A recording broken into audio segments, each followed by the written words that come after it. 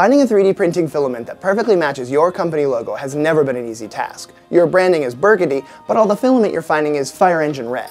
There's never been an easy way to source filament that perfectly matches a color in mind, or to determine that the spool you find online will be the same color that arrives on your doorstep. Until FiberForce debuted their Pantone filament. FiberForce's Pantone filaments are color matched to perfection, ensuring that when color matters, these filaments will be exactly what you expect and exactly the colors that you need. Custom color filaments are now just a click away. Let's break it down.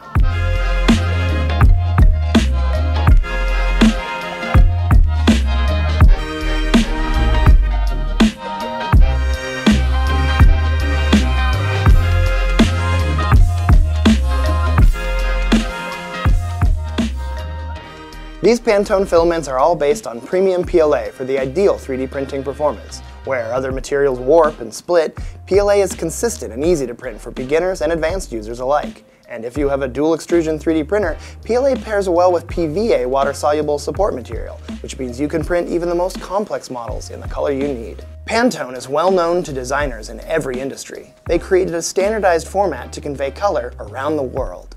This FiberForce PLA is Pantone certified, so you know the color of your swatch is the exact color of the filament you order. When you choose the color Living Coral as the color of your company logo, you can be sure that it will be the same color as your Living Coral 3D prints. Each batch of filament is cross-examined to ensure batch-to-batch color matches and are certified to match the Pantone as well. There are many colors already approved and available in our catalog, but we are far from having every Pantone color. If you can't find the Pantone you're looking for in our catalog, give us a call and we can work with you to create and certify a new color to add to the collection.